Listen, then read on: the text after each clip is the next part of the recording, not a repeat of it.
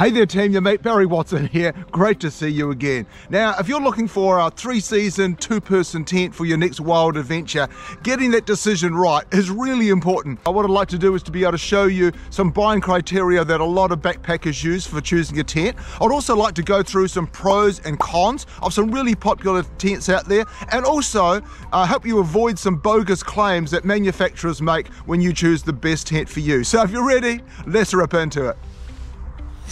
With so many good tents on the market to choose from, where on earth do you start? From listening to and looking at what other backpackers buy, it seems to me that the most important things that people focus on can be summed up in the 3 P's. The first one is pounds. In other words, how much does it weigh? Ideally, you want a tent that's as close or less than 2 kgs.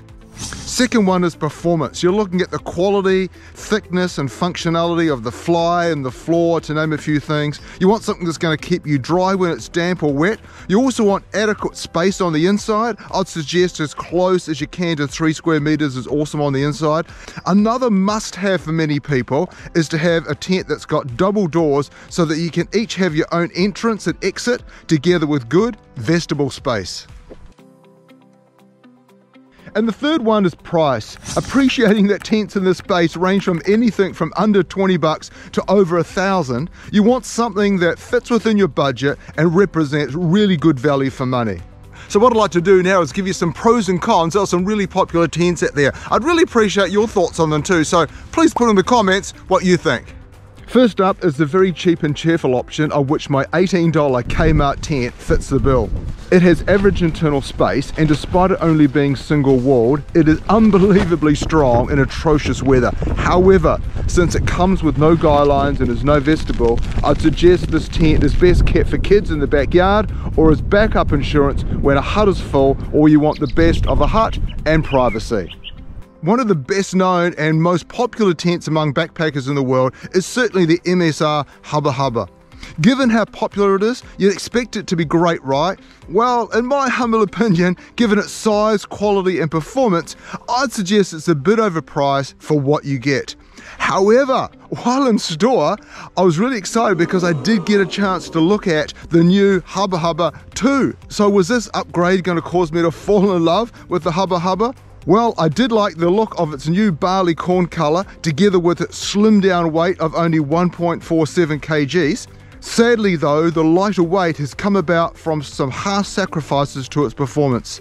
The thickness of the floor and of the inner mesh has been trimmed down to achieve this weight loss, meaning the floor isn't as strong nor as waterproof as it was before. The pegs are very small and are more focused, in my opinion, on saving weight than on anchoring the tent to the ground. Oh, and did I say the new model is even more expensive than the already expensive previous model? The other thing I do question though is the Y-type pole connectors usually found at the ends of this tent and similar other tents. To me, this is a potential breaking point, especially in strong winds. Contrast that with the MacPack Duolite, which has its pole connector positioned at the top of the tent, which I'd suggest gives a tent greater strength from strong wind when it's guyed out properly. So I'd be really interested to know your thoughts on this aspect of the tent. Next up is the Nature Height Cloud Up 2, which I call the lingerie tent, and I'll show you why in a minute. This tent is a very popular option for backpackers due to its lower cost, lightweight, double walls with good internal and vestibule space. However, it's only got a single entrance and its lightweight is achieved by a very thin 10 denier fly, hence why I call it the lingerie tent, because when the sun's shining on it at a certain angle, if you're changing in it, you can see everything, which is probably not what you want and not what other people want to see either.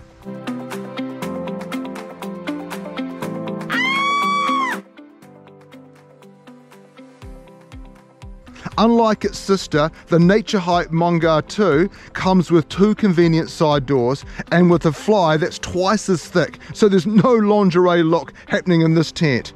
It also comes in various colours, including the very appealing, to me at least anyway, purple, which I bought.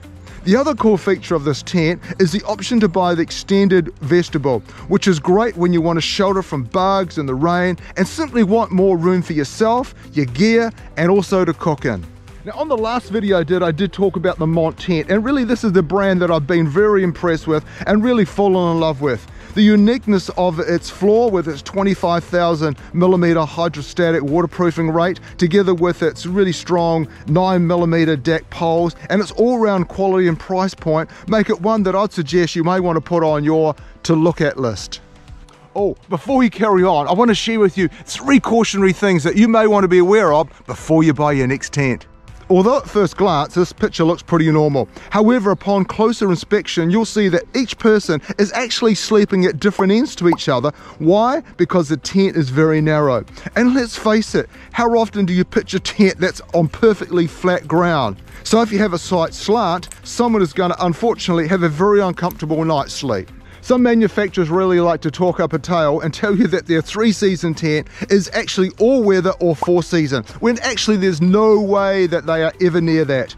With fabric that's only 20 denier thick and large unsupported panels that'll really get whacked in the wind, you'll quickly see what I'm talking about. And if you really want to see what a true 4-season tent looks like, please click the link in the description and I've got a specific video on 4-season tents. As I mentioned in previous videos, in the efforts to make their tents seem lighter than what they really are, not all manufacturers tell you the real weight of their tents, so ensure that the advertised weight includes all pegs, poles and guy lines. And in the notable mentions in worth a look categories, the Bushbuck Horizon with its 8,000 millimeter waterproofing on the floor and the fly certainly fits the bill there.